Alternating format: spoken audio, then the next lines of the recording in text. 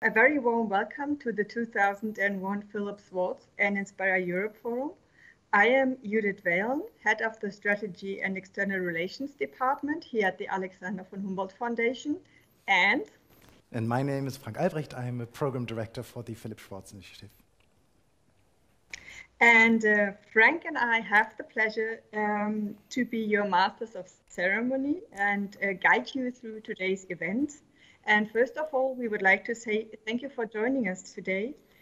We do know that many of us would have preferred to meet in person, and there's nothing that can replace human face-to-face encounters. That much is for sure.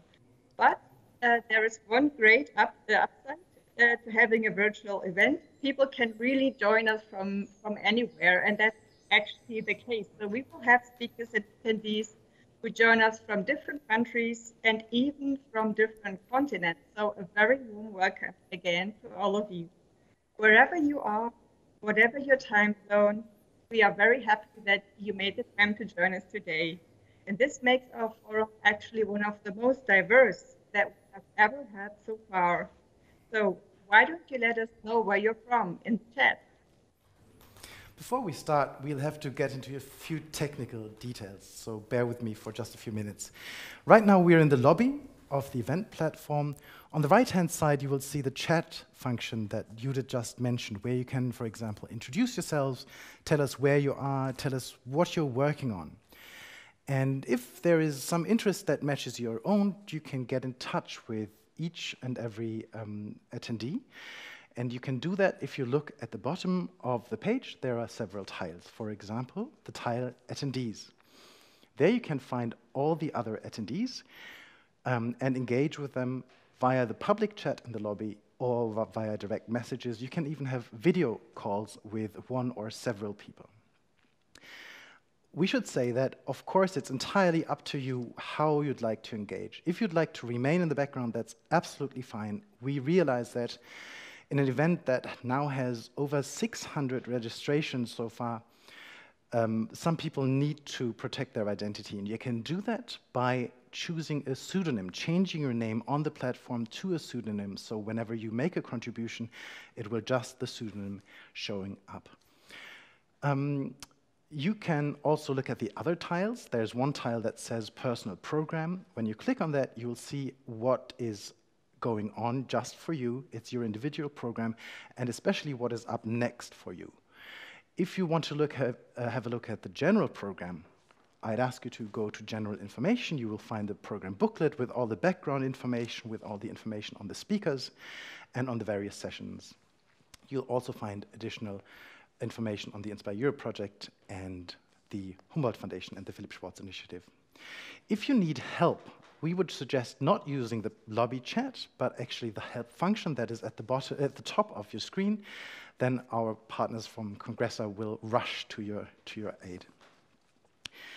In the lobby chat, you cannot post anonymous messages, but you can post messages under your pseudonym. Once you move on into the several parallel sessions, you can actually ask your questions anonymously in the Q&A function. I said before, we have over 600 registrations, and our Inspireurope partners and the Humboldt Foundation, we try to review all the registrations by hand. But of course, with such a high number, it's not always possible to know each and every single attendee. One important information is that parts of this event will be shared via YouTube. For example, this opening in the lobby, and later on the workshop on gender and risk. These programs are clearly marked. The program parts are clearly marked in the program booklet, and so please do have a look. The lobby chat that's going on while the sessions are ongoing will not be shared publicly. Two last points. There is media interest in the topics that we are discussing today and tomorrow, so there may be one or two journalists joining us, but they've all been instructed that people need to protect their identity. Nobody will be identified, and no identifying details will be published. And finally, a small number of sessions will be recorded. Those recordings will only be for internal for internal use, for our internal review, so that we can actually take away as many informations as we can, so they will not be shared beyond the Humboldt Foundation or the Inspireurope Project. Thank you so much, and now back to you, Judith. Thank you so much, Frank. Yeah, this is a very special day for us for several reasons, actually. First, 2021 marks the 5th anniversary of the Philipp Schwartz Initiative. So let me take the opportunity to thank the Federal Foreign Office, who not only partnered with us in launching this initiative in the first place, but who also continue to support, but also whose continuous support is making this forum possible. Also, I'd love to extend a very warm thank you to the Federal Foreign Office. And this forum is also special because we are convening it together with our partners from the Inspireurope Project. And we are very proud and grateful for this extremely cooperative partnership. We will learn a little more about the Inspireurope project later on, but first, let us have a look at what awaits us today.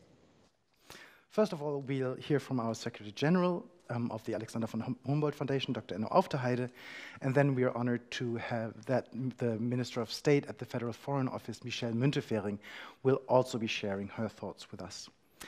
A bit later on, you may have noticed there has been a change in program. Unfortunately, the European Union's Special Representative for Human Rights, Mr. Eamon Gilmore, cannot join us today, but we will hear from Professor Michael Murphy, President of the European University Association, and from Ms. Themis Christophidou, the Director General for Education, Youth, Culture and Sports of the European Commission. And then Robert Quinn and Ilyas Salabi of the Robert Quinn of the Scholars at Risk Network, of course, and Ilyas Salabi of the Global Public Policy Institute will be sharing a few insights into the Academic Freedom Index. And after a break, I just continue from Frank. We will split up into 10 parallel sessions. They will address a set of diverse but equally important topics, we hope. There will be discussions on the situation of academic freedom in West Africa, in Belarus, in Turkey, and in Brazil. We will examine the challenges of working at the intersection of gender and academic freedom, and the consequences that the COVID-19 pandemic is having on academic living in exile or under authoritarian regimes. And we will learn about protecting the cultural heritage in Syria and about the personal journey of a Philipp Schwartz scholar from Yemen. But enough for the introductions for now. Let us dive right in. I have now, as Frank mentioned already, the great pleasure to welcome on stage, on the virtual stage, the Secretary General of the Alexander von Humboldt Foundation, Dr. Enno Aufderheide. Dr. Aufderheide, the floor is yours. Thank you, and welcome to the 2021 Philipp Schwartz and Inspireurope Stakeholder Forum. We are proud to partner with the Inspireurope Project in convening this virtual event, and in particular with Scholars at Risk Europe in Ireland and the PAUSE program in France. Thank you for joining us today. Let me welcome the members of the German Bundestag, the representatives of the German Federal Foreign Office, our partners at Inspireurope, and the many collaborators in our efforts to protect persecuted scholars and academic freedom. A particularly warm welcome to the scholars that are joining us from across Europe, to their academic hosts, and the representatives of the host institutions. The Philipp Schwartz Initiative was launched by the Alexander von Humboldt Foundation and the Federal Foreign Office 5 years ago. Until today, 280 scholars from 19 countries have found safety at more than 90 host institutions across Germany. 280 scholars that were able to restart their lives and careers. A number of these scholars have courageously allowed us to share their stories with a wider audience in a publication. This publication, entitled A New Beginning, will be shared with all of you at the end of the forum. Some of these scholars are joining us in the audience and as speakers today and tomorrow. Thank you for your willingness to help raise awareness for the plight of displaced scholars and for the fragility of academic freedom. And let me in this context also thank the academic mentors that have added their perspective and advice. Looking back at the past 5 years, it strikes me that the history of the Philipp Schwartz Initiative is in a way a history of partnerships. The initiative arose and continues to benefit from the close partnership between the Humboldt Foundation and the Foreign Office. It was conceived with an indispensable advice from partners that have been doing this work for decades: the Scholars at Risk Network, the Council for At-Risk Academics, and the Scholar Rescue Fund. It first came into reality through the trust that several private foundations placed in the Humboldt Foundation at a time when the initiative was nothing but a concept. And in 2017, it was a particularly generous gift from the US-American Andrew W. Mellon Foundation that allowed us to significantly expand our support. And it was the German Bundestag that made it a permanent program in 2018. But none of this would have come to fruition if universities and research institutions across Germany had not jumped into action. They developed concepts and structures to offer themselves as safe havens, and they never stopped. The network of the Philipp Schwartz host institutions has grown to 91 members. The German section of the Scholars at Risk Network has more than doubled since it was founded in 2016 and is an important forum for mutual learning and advice. Even our selection committee is defined by partnerships with experts from the Deutsche Forschungsgemeinschaft, the German Academic Exchange Service, the National Academy of Sciences Leopoldina, the German Rectors Conference, and from the Council of At-Risk Academics, CARA, working hand in hand with excellent academics from various disciplines. In 2019, the Inspireurope Project brought our partnership to the European level. We will learn more about the project later on, so I will just say this: the potential that this project is mobilizing from Paris to Krakow, from Oslo to Thessaloniki is impressive and could not even be stopped by the pandemic. It continues to bring about concrete results based on a sense of collaboration and mutual support. And since the challenges ahead are manifold and complex, we will need to expand and deepen these partnerships. One challenge is, of course, the deteriorating situation of academic freedom in several regions, which sources such as the Academic Freedom Index inform us about. An additional challenge is the current pandemic, which has significantly exacerbated the situation in many regions and handed additional instruments of oppression to authoritarian regimes. At the Philipp Schwartz Initiative, we are seeing that scholars in more and more countries are in need of our support. Another type of challenge presents itself closer to home. Even if more scholars receive support through our initiative or others, it is always only temporary security.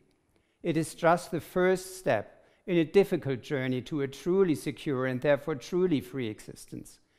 European academic systems compel everyone into a demanding competition for funds and positions, especially for the rare long-term positions. Exiled scholars face this competition with the heavy burden of having gone through a severe disruption in their lives and work. Our attention and support must therefore focus on the future of each scholar, on the transition at the end of each fellowship. We are recently able to improve our support by introducing the possibility to employ scholars, not only via research fellowships, but through regular employment contracts, once again through the generous support of the Foreign Office. This has important practical implications for a scholar's legal and professional status, but it is only a contribution, not a solution. The challenges for each and every scholar and their hosts remain high, and we have to support them in exploring all options and avenues within and beyond academia. At this point, I would like to acknowledge how generously the Academics in Solidarity program at Freie Universität Berlin has shared their expertise and networks to create a coaching and training program tomorrow afternoon that is tailored to provide exactly that support to scholars. We as funders cannot claim to have all the answers, but we can listen and we can offer our assistance in addressing challenges together with the host institutions and academic mentors and with our partners. This is what this forum is about. It is the result of countless collaborations and partnerships. How encouraging that we are so many willing to come together to work for the protection of scholars and of academic freedom. I thank you for your attention, but before we launch into what I expect to be a particularly multifaceted forum, I would like to give the floor to the Minister of State at the Federal Foreign Office, Michel Müntefering. Dear members of the German Bundestag and of the Diplomatic Service, dear scholars, academic mentors, host institution representatives, dear members of the Inspireurope Project and partners from across the globe. It was on an April day like this that Philipp Schwartz was dismissed from his university post in 1933. Years of academic research and commitment shattered into pieces. He lost his work, he had to flee his own country, but he found a safe haven. He became university professor in Istanbul, and he helped many other scholars persecuted by the Nazi regime make a new beginning in Turkey. Many of them returned to Germany after the Second World War and helped rebuild the country. It was in honor of Philipp Schwartz that we started an initiative for scholars at risk 5 years ago. This initiative reflected the responsibility originating from the persecution of scientists during the Nazi regime. Originally, it was developed primarily in response to the crisis in Syria. But in the meantime, it has provided a safe haven for scholars from 19 different countries. It is surely no cause for celebration that the need for scholar protection programs is rising. But unfortunately, this is the sad truth. The spaces for free speech and free academic research are shrinking worldwide. For each and every scholar who faces the effects of this development, this means great hardship. But also for the global community as a whole, it is a dangerous development. We all know the challenges ahead of us are huge. The corona pandemic has shown once again that we are all sitting in the same boat. It is impossible to decouple from development elsewhere, be it global heating or pandemic.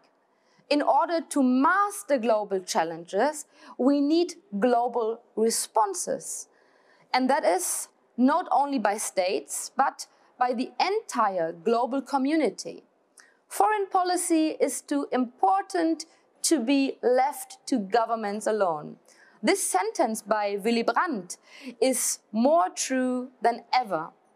It is only through the ideas and the determination of civil society and by cross-border cooperation that we will be able to succeed. If we look back in history, it was always through the exchange of people and ideas that progress was made. Just recently, the Masons Guild system was admitted into the UNESCO list of immaterial world heritage.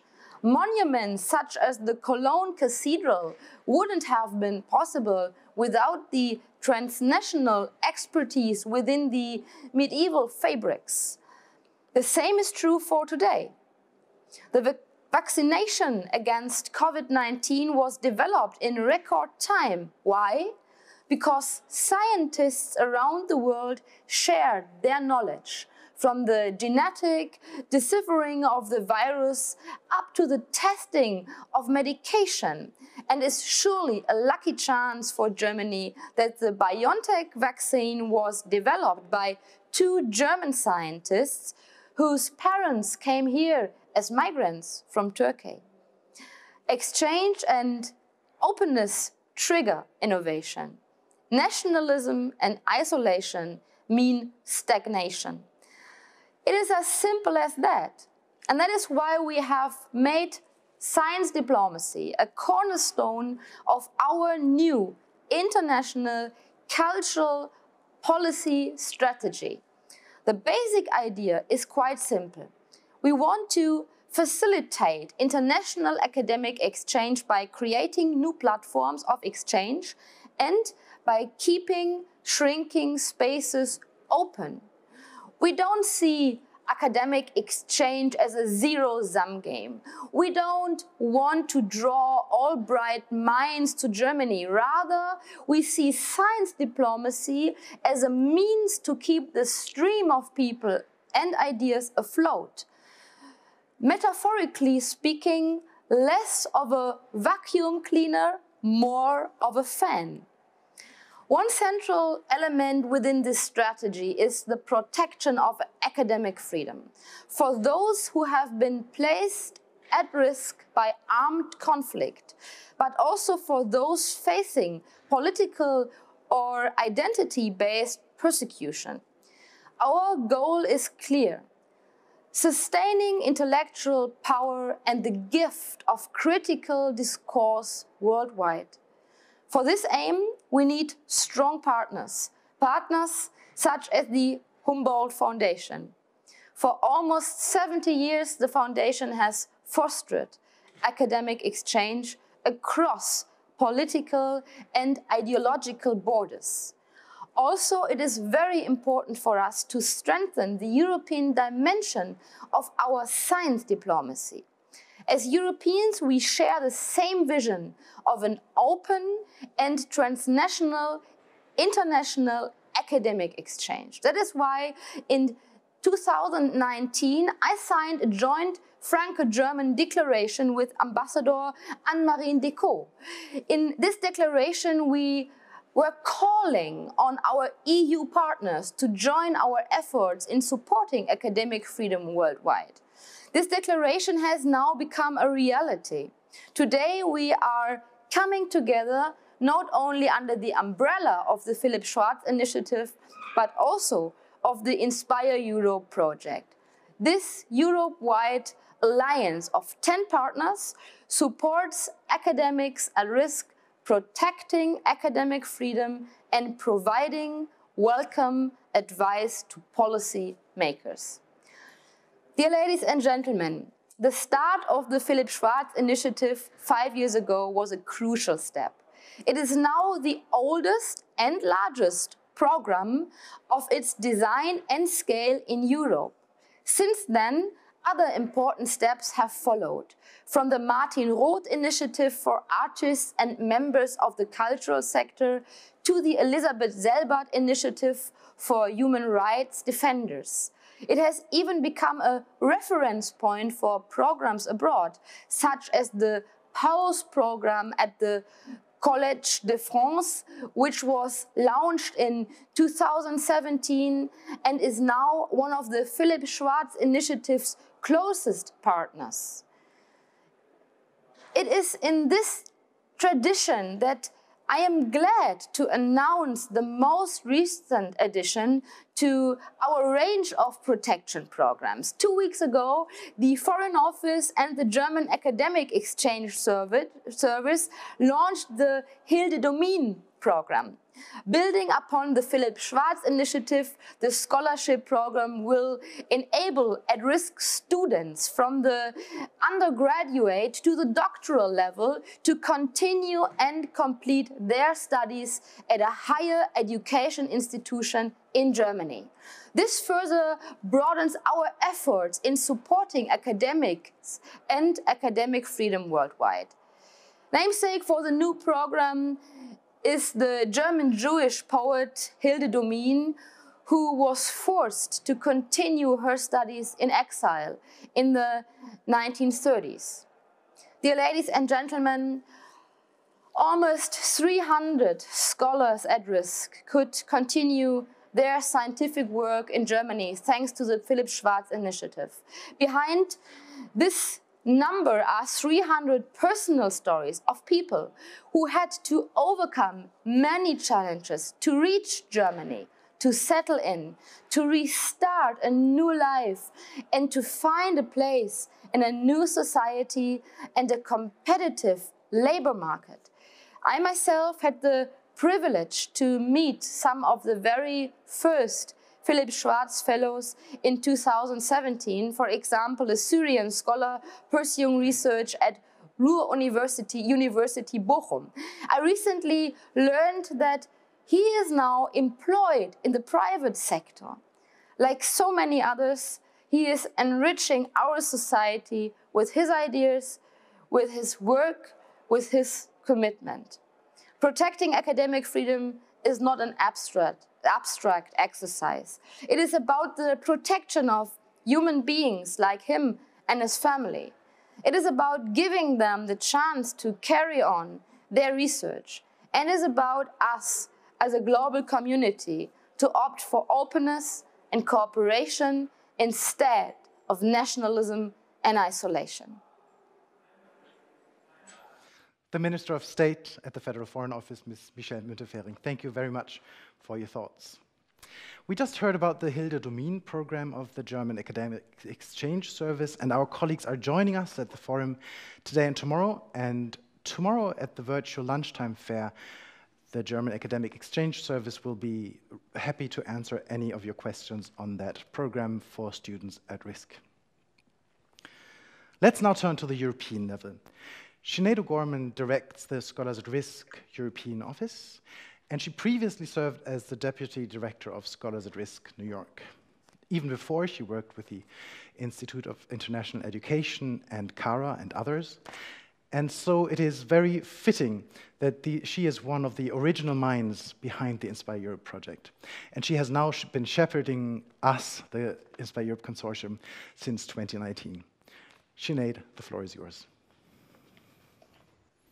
Thank you so much, Frank, and really congratulations on a great start to this event. Good afternoon and good morning all. If you're just joining us, I welcome you to the 2021 Philipp Schwartz and Inspireurope Stakeholder Forum. Our next session is European Policy Action for Researchers at Risk. And as Frank mentioned, I'm Sinead O'Gorman. I direct Scholars at Risk Europe, hosted at Maynooth University in Ireland. And our office coordinates the EU-funded Inspireurope Project. And this is a 10-partner initiative to improve European coordination and support for researchers at risk. We're really privileged to count the Alexander von Humboldt Foundation, the host of today's event, as a very strong partner in this work.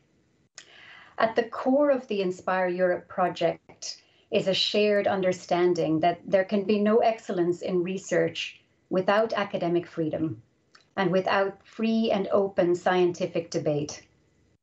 So together with our project partners and our networks that reach into all corners of Europe and beyond, we stand in solidarity with the many researchers around the world today who face threats to their academic freedom, to their lives, or to their work.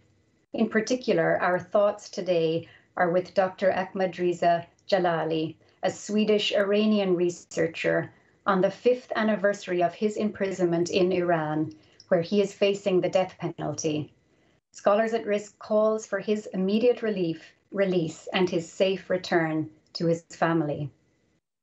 Inspireurope is trying to anchor and promote the many support efforts already underway in Europe for researchers at risk, such as the Philipp Schwartz Initiative in Germany, the PAUSE program in France, the National Scholars at Risk sections in 11 European countries, and the many institutional efforts elsewhere. We're working to coordinate, replicate, and expand such support to new countries and to new sectors.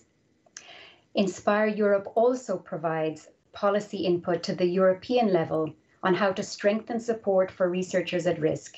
and we're very fortunate to have the European Universities Association as a leading partner in these activities.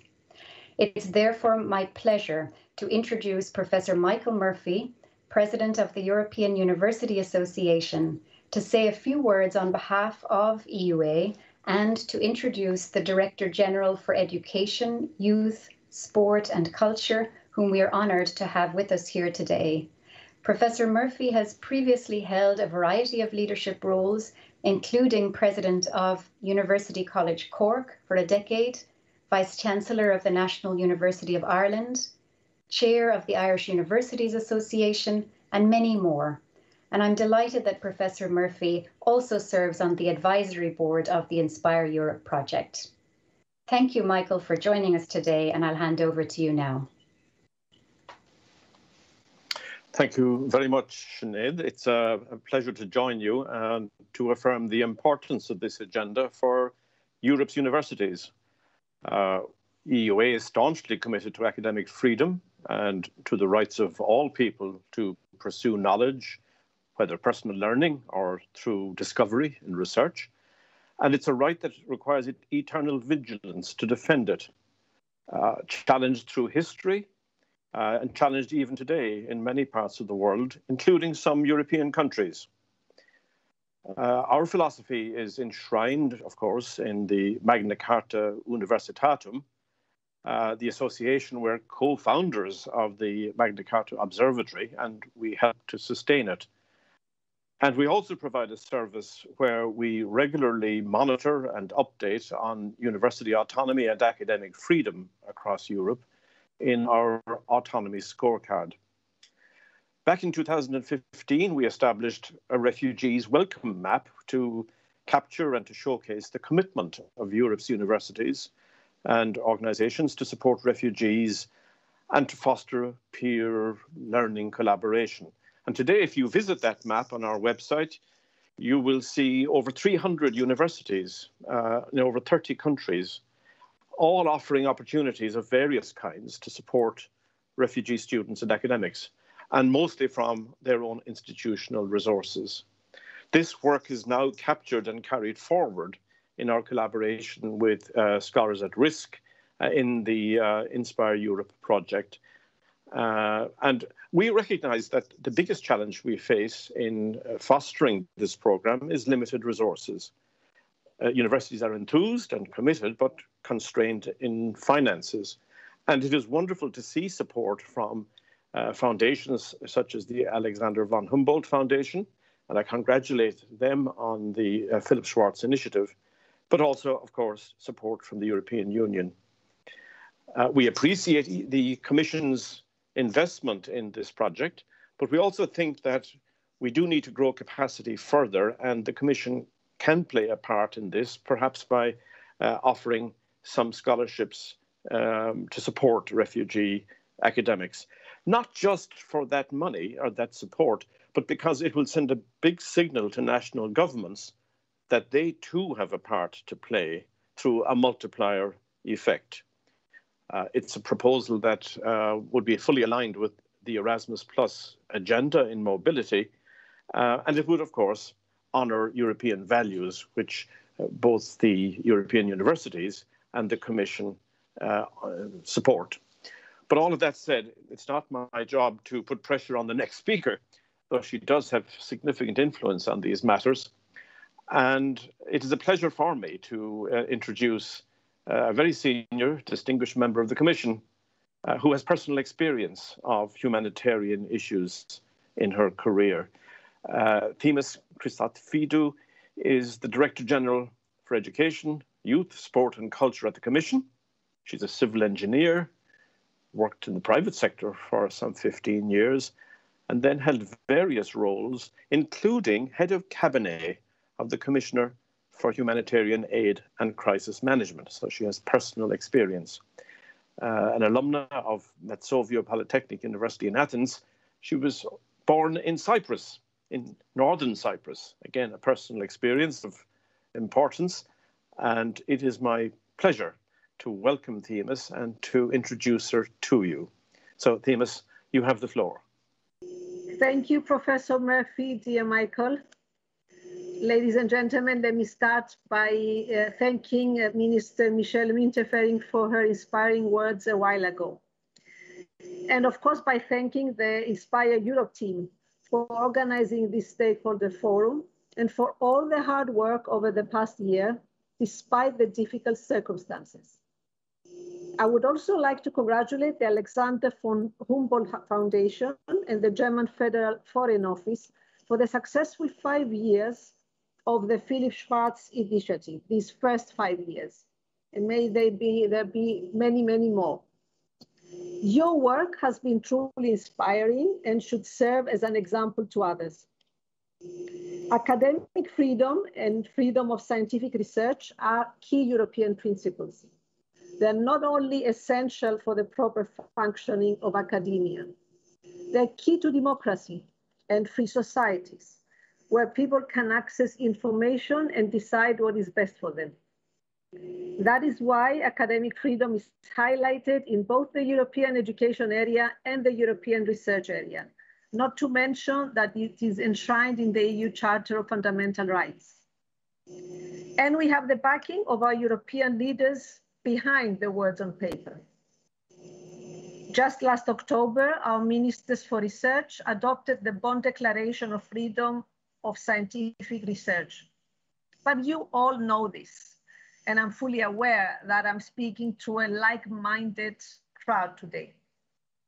Few people are doing so much work on behalf of academic freedom and scholars at risk as the people with us today. Inspire Europe has been a very successful project supported by the Marie Skłodowska-Curie Action. With EU support, you have put in practice the values and ideals that guide our policies and programs. Not only have you been of tremendous help to many researchers at risk, but you have kept us apprised of the challenges we face on this issue, informing our next steps. From our side at the European Commission, we want to keep making our programs more accessible to researchers at risk. Supporting them serves a double purpose.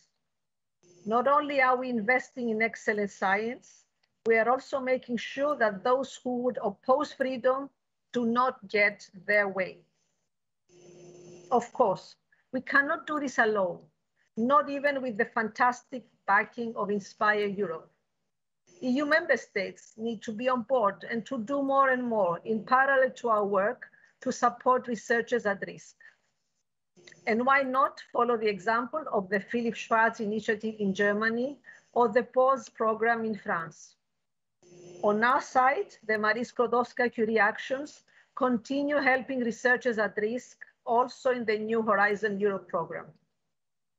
We will build on the evidence and recommendations of the Inspire Europe project and of the wider community. We're very much looking forward to the outcomes of this forum, as well as other events to come. And dear Michael, I heard you, and indeed you have spotted my background and my soft spot for refugees.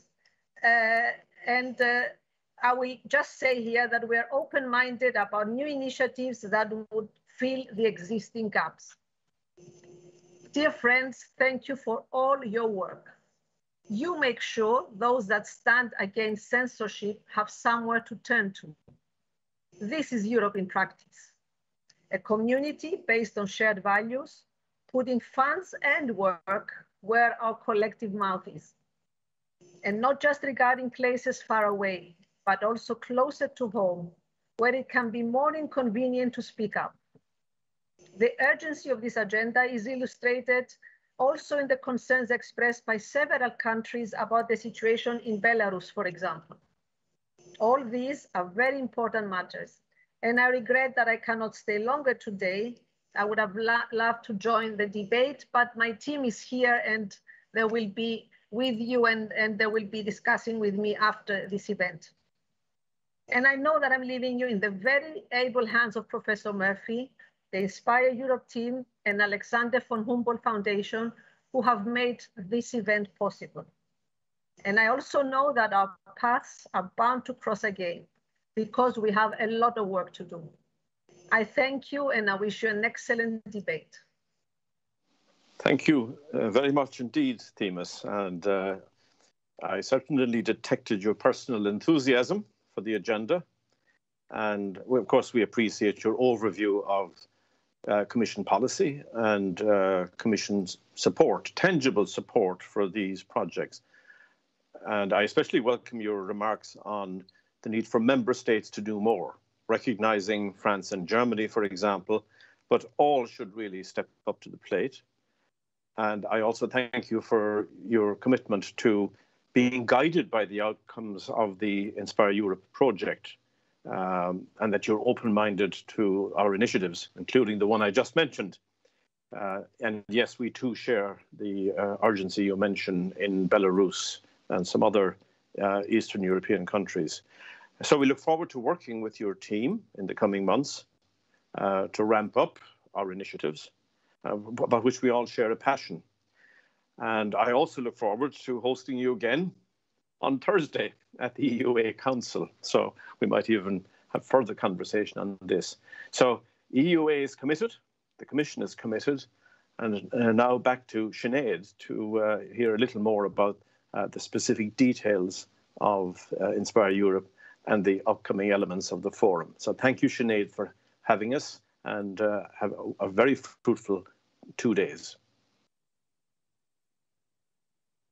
My sincere thanks to you, Michael, Professor Murphy, and also to Themis Christophidou for your very important contributions today. I'm afraid we need to move ahead onto our next session already. And this is a session that moves us from the European responses to the global responses to pressures on academic freedom. And I'm delighted to introduce Robert Quinn and Ilyas Saliba, who will lead this next session on global responses measuring academic freedom. Robert Quinn is a human rights advocate, lecturer, lawyer, and founding executive director of Scholars at Risk. And Scholars at Risk, as many of you know, is an international network of over 500 higher education institutions and thousands of individuals in more than 40 countries, dedicated to protecting at-risk scholars, promoting academic freedom, and defending everyone's freedom to think, question, and share ideas. Rob is the host of the Free to Think podcast, which I highly recommend, and author of numerous articles and publications on academic freedom. Rob is joined in this session by Ilyas Saliba. Ilyas is a research fellow at the Global Public Policy Institute in Berlin, where he focuses on democracy and human rights in the Middle East and North Africa, and contributes to GPPI's work on measuring academic freedom. Rob and Ilyas, the floor is yours. Thank you, Sinead. And I'd like to thank all of the organizers of this event and congratulate the Humboldt Foundation and Philipp Schwartz Initiative on 5 years. Inspireurope SAR Germany. Thank you to the German Ministry and of course to the European Commission for your important work, especially with the Bonn Declaration, but also in pushing in your remarks and in your work outside of this event the importance of academic freedom. So we have 2 projects we want to tell you about, in particular the Academic Freedom Index that my colleague Ilyas will discuss. And then I'll give you a little bit on a recent study we've done on self-censorship in the academic space. All of these go towards better understanding of academic freedom, pointing out the need for greater research, using that information to measure so that we can also come up with policy recommendations to improve protection for scholars, for students, and for academic freedom. So Ilyas, please. Yeah, thank you very much. Before we dive into the data, and I think there will be a presentation that will be shared, if I'm informed correctly, I just wanted to highlight that this is the Academic Freedom Index is a collaborative project of the Wiedem Institute at the University of Gothenburg, the Friedrich Alexander University in Nuremberg-Erlangen, and Scholars at Risk, as well as Global Public Policy Institute, where I'm based in Berlin.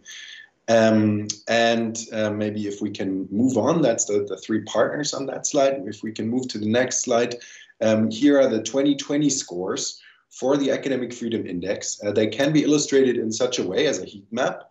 as on this slide. The greener countries are the ones achieving good or very good scores on the Academic Freedom Index for 2020, whereas the yellow ones are in the middle and the orange or red ones are rather on the low end of the spectrum.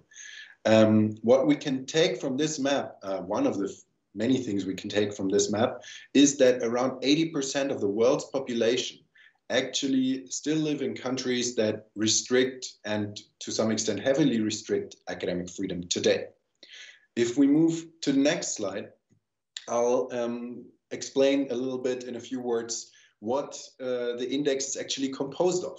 There are 5 indicators that feed into the Academic Freedom Index. There's one indicator on the freedom to teach and research. There's one on the freedom of academic exchange and dissemination of academic results and research.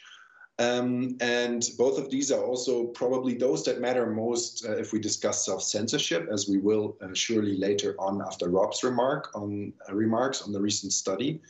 Then third, institutional autonomy from political influence and aspects of also containing aspects of self-governance, the third indicator. The fourth one is campus integrity. That basically means the freedom of securitization of campus and surveillance on campus, harassment on campus, and also includes online surveillance. And lastly, there's the indicator on academic and cultural expression that captures the degree to which academics are free to voice their messages politically and to raise their voice politically, sorry. We hooked into VDEM's existing project on measuring democracy. They have a well-established methodology for questionnaires. They have a pool of experts all around the world, and they have a methodology on how to aggregate the expert scores. The average score, which means basically a country and the level of academic freedom in that country in a specific year, is coded by around 10 experts. So each of the country year data points that we have in the data set is coded by around 10 experts on average, and they are usually recruited from the countries that they are living in and that they are also judging on the index. So on the next slide, we can see that the Academic Freedom Index is actually more than this snapshot that I showed you in the heat map, right? That's a snapshot of 2020. But the Academic Freedom Index is actually much more than that because it provides historical data for some countries even back to the 1900s. And with such time series data that is depicted here as global averages on the 5 indicators that I've just introduced, dating back from 1900 to today, we can do, of course, much more sophisticated analysis, and we can use it also differently than if it would just be a snapshot of today. What should raise some alarm on this slide is that after a steady uptake in the early 90s, since the early 90s, around the globe, when we come to the global average scores, we have seen a little damp and basically a negative decline since around 2013 on the global level on average. On the next slide, you'll see that we just depicted some countries that have witnessed very significant changes in the Academic Freedom Index scores over the past 5 years. To give you some examples of how you can use the Academic Freedom Index to identify where there have been, for example, the most significant changes. On the next slide, we'll show you how you can also use the Academic Freedom Index data to compare the academic freedom scores of countries in more recent time periods.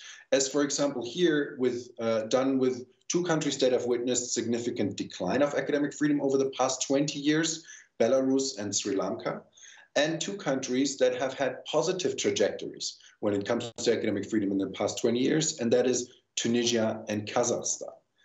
On the next slide, I'll just give you a screenshot of the VDEM website, and the link is there in the top as well. And if you're interested in playing around with this data yourself, in exploring what's in it, you can really simply just access VDEM's website and their online graphing tools if you just want to play around and don't want to necessarily download the entire data set. That's something I would recommend, so check that out. I've got no time to show you now, but I promise it's very intuitive and very easy to use. And you can create graphs like the ones that I've shown you in this presentation fairly easily online. On the next slide, I'll just give you some covers of reports that we've already issued. Exactly. So there's one policy report that we've issued based on the Academic Freedom Index together with Rob and Katrin Kinzelbach from FAU University. And we've developed also recommendations, policy recommendations, action recommendations for a variety of stakeholders in the higher ed sphere. That's governments, but that's also parliaments, advocacy organizations, and scholars themselves and universities. And despite, maybe on the last slide, just going to close with this, despite the obvious advantages that I've just tried to highlight of the Academic Freedom Index as global and historical kind of data, there's of course always some shortcomings to expert-coded, quantified methods of data collection. The advantages are obviously comparability historically and globally, but then again, the downsides are the quality of the data in terms of its depth are of course restricted. So what we've also tried to do in our project on measuring academic freedom is that we tried to develop guidelines for qualitative case studies, country case studies on academic freedom, and work with country experts in issuing a number of case studies on academic freedom. And they were actually published in the book that you could see on the last slide. So that's freely available online. If you feel like you want to dig in more into this, yeah, just look for it and check it out. And now I'm really, looking forward to our discussion and hearing more about the censorship survey study that you conducted with Alfanaro.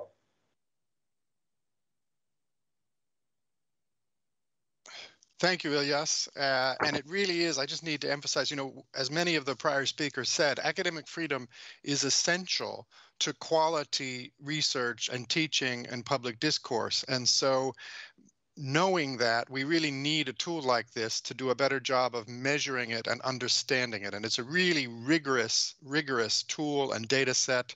It is all transparent. So I really want to echo to people, go to the VDEM website, play with the data yourselves, and help inform us on how we can use this data. And we'll come back to how we can use this data in just a second. But I also wanted to flag a much smaller study that we just did in partnership with Alphanar Media, where the index is focused on expert assessments and multiple experts assessing on the same criteria.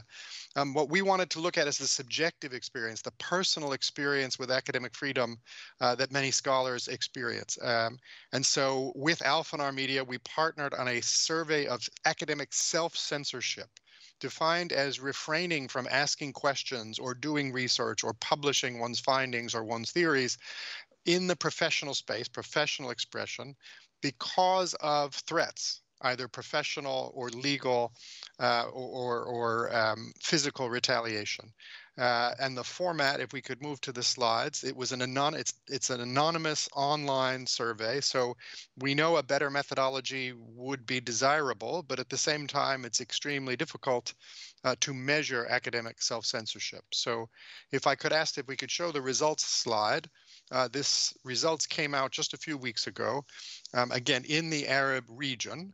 75% of respondents said that they self-censor at least sometimes, and 40% frequently or always self-censor. At the same time, we also asked them how many of their colleagues do they believe self-censor, and it was similar. They said 76% of their colleagues, and 34% said a majority or all of their colleagues self-censor. 25%, sadly, have said they have personally experienced retaliation in the past year for their academic work. And 47% are aware of colleagues who have. So overall, you see a real dampening dynamic of holding down academic inquiry and expression. And this is supported by a prior survey conducted by Alphanar, which showed 91% of researchers in the region wanted to leave. And of those, 43% cited lack of academic freedom.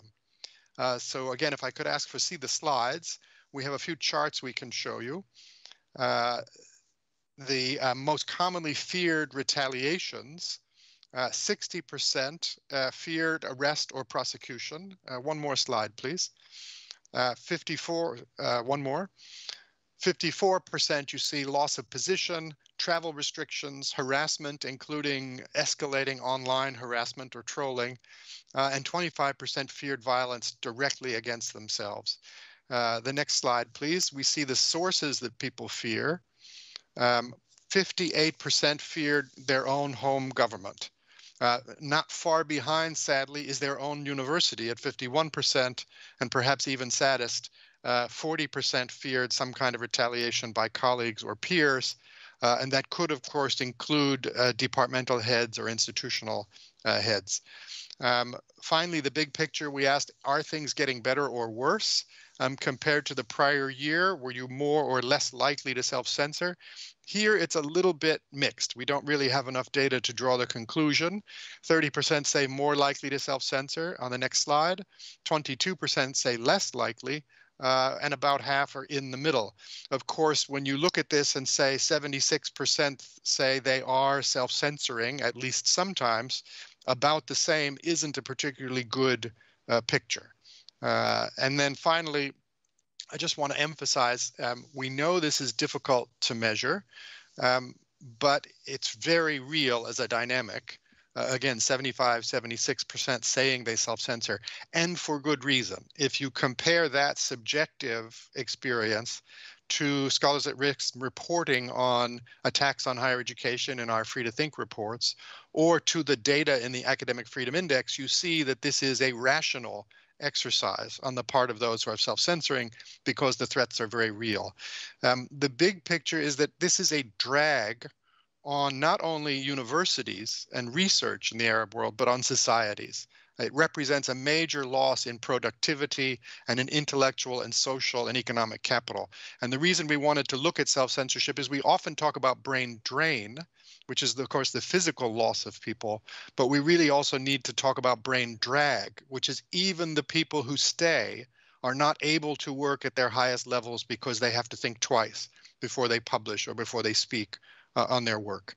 We think it's highly likely that we would find similar findings in other regions, again, based on comparison to index data and to free to think monitoring and to the casework that we and partner programs like Philipp Schwartz and others all have.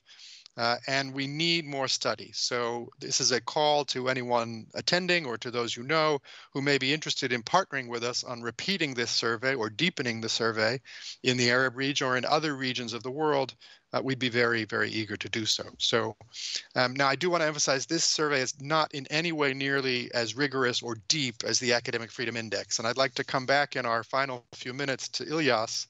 And perhaps, Ilyas, could I ask, what are some of the ways the index data could be used that we'd like to flag for those who are attending? I mean, one of the applications would be that so far, university rankings do not reflect academic freedom at all, right? These university excellence rankings that we all know and that are part of, you know, a lot of higher ed policy thinking and resource management, and also at the university department level, they're surely discussed. So they have quite a lot of power in creating incentives. And we would argue that they should include academic freedom, that academic freedom should feature into their assessment of university excellence, and that it should mitigate, you know, the other scores to some extent. And if I could, yes, most rankings are using institution level data. The academic freedom is country level data. So how can they use the data without having to entirely change their methodology? Well, either they could simply, you know, have a kind of a flag of information based on the country that a ranked institution is based in or is hosted in, and you know, give some information about the level of academic freedom in that country. If they do not want to kind of apply broadly the country scores to all institutions that are based in that country, and to mitigate their score, they could simply inform the readers about this. And I think there they really have a responsibility, because a lot of scholars and researchers and students base their decisions on where to apply for jobs, for programs, graduate programs, and so on, on these rankings. And I think we need to be open about the situation of academic freedom in these countries and these host institutions. And what about governments, Ilyas? We heard a bit earlier about a reminder about the Bonn Declaration signed by 27 countries, I believe. The European higher education area has been looking more deeply into how to measure or monitor. How can the index data help with those initiatives? Yeah, I mean, there's a lot of initiatives on monitoring and actually assessing academic freedom internationally going on now, such as the ones you've mentioned. And I think here, among other sources, such as, the Scholars at Risk Monitor or casework and qualitative case studies, the Academic Freedom Index is really well positioned because it provides comparative data and over time data to actually be included in such monitoring processes. And this is not only true for governmental agencies and quality assurance agencies in the realm of higher education, but also for research funders. And it can also serve this purpose for university administrations that are assessing risks of certain international corporations or so on. So I think in this monitoring realm, there's a lot of possibility. Could you say a little bit more there when you say for individual universities, right, how they could use the index? And you said in sort of research partnerships or study abroad, research abroad. Can you elaborate? Of course, I'm happy to do so. Well, there's actually already some movement in some universities that are kind of recalibrating, reassessing their international corporations and trying to make them fit for the fact that, sometimes they actually have risks for academic freedom. And this is some of the international corporations, such as research collaboration or study abroad programs. And the Academic Freedom Index could be used here to, inform the decisions of the international administration of international corporation at universities, whether there is enhanced risks of cooperation, whether there's risks for the researchers and students involved, whether there's risks of data sharing, and so on. And they could then kind of adjust it to the level of academic freedom or the violations thereof in the country, kind of make complementary adjustments when it comes to risk management, when it comes to preparation, when it comes to legal safeguards towards the respect of academic freedom and the rights of the scholars and students participating in such cooperation. So when we set out to build the index, of course, the thinking was on the positive side, that this would help to promote academic freedom, which is, as we've said, is essential to quality teaching and research and discourse. But thank you for flagging that there's also, on the negative side, a risk management dimension that this could be helpful. I think we only have a few minutes left, Ilyas, but I'd like to ask you, if you are someone working at a Ministry of Education and the index is out and you're asked to go look at this thing, how can they use it, not from the negative side, not from damage control, reputation issue, but are there positive ways to use the index to strengthen higher education systems and practices, and how would they look into that? Yeah, well, I think if you're in a, let's say, rich country, which can partner up and has partnership programs where they try to build capacities of other higher education programs in other countries, they can also use the Academic Freedom Index to analyze which countries have gone into the right direction, where there might be an opening to pursue more, more stronger policies to enshrining academic freedom principles in the higher education governance systems and the governance of universities themselves. And here, higher education policymakers can turn to the Academic Freedom Index to see which countries might be feasible and in which countries there's opening space for such debates based on the scores in the Academic Freedom Index. Terrific. And with our last few minutes, Ilyas, the index was released last year, although this year the data was more inclusive. It had many more countries in it than it did in the first iteration. What has been the reaction so far that you've seen, and how would you like to see this project develop? there have been quite a few media who've picked it up. And of course, also we've been already approached by a few state actors, especially here in Europe. But I would like this to be, discussed wider in policy circles, not only in the higher education ministries, but also in foreign ministries. I mean, it was nice to see, and it's great to see the support from the German Foreign Office for the Philipp Schwartz Initiative here. And the Alexander von Humboldt Foundation. I think we need to bring the discussions about measuring and policy and academic freedom also into the foreign offices of this world. Because, of course, we can also think about using human rights compliance mechanisms and monitoring mechanisms to strengthen academic freedom globally. And then further on, I would like to see more usage of this data by actual university administrations. We've been in touch with few university administrations who are now thinking about applying some kind of monitoring system for their collaborations and using the Academic Freedom Index, but I would actually like to see this more in the future. Well, thank you, Ilyas. And let me add, since you mentioned it there, that we on Scholars at Risk side, we have been using the academic freedom in our advocacy work. We have appended the tables.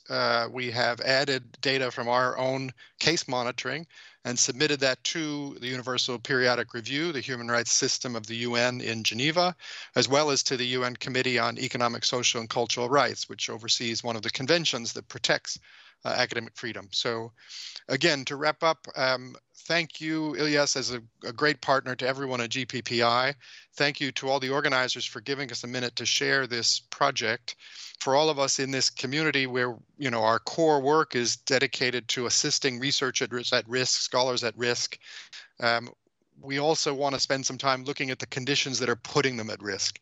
And the Academic Freedom Index is a tool that can really help us do this. Our small self-censorship survey is just another window into that. And I especially want to thank the German ministry for their work, including on the Bonn Declaration and moving that forward, to the European Commission for looking at this very seriously about how to do more to assist researchers at risk, including with Inspire, but also beyond Inspire.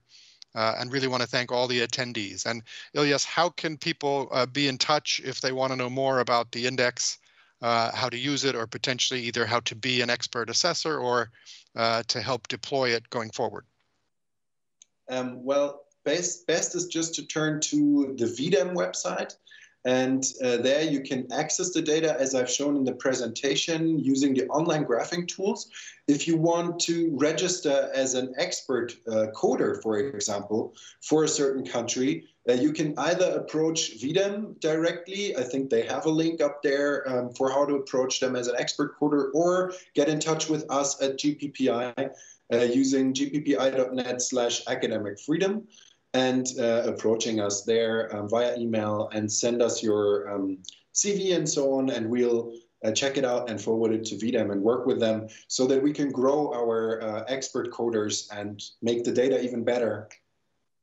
Terrific. So for those interested in being researchers, go to VDEM. For those who are interested in using the index and helping us to promote academic freedom on the human rights side, please reach out to Scholars at Risk.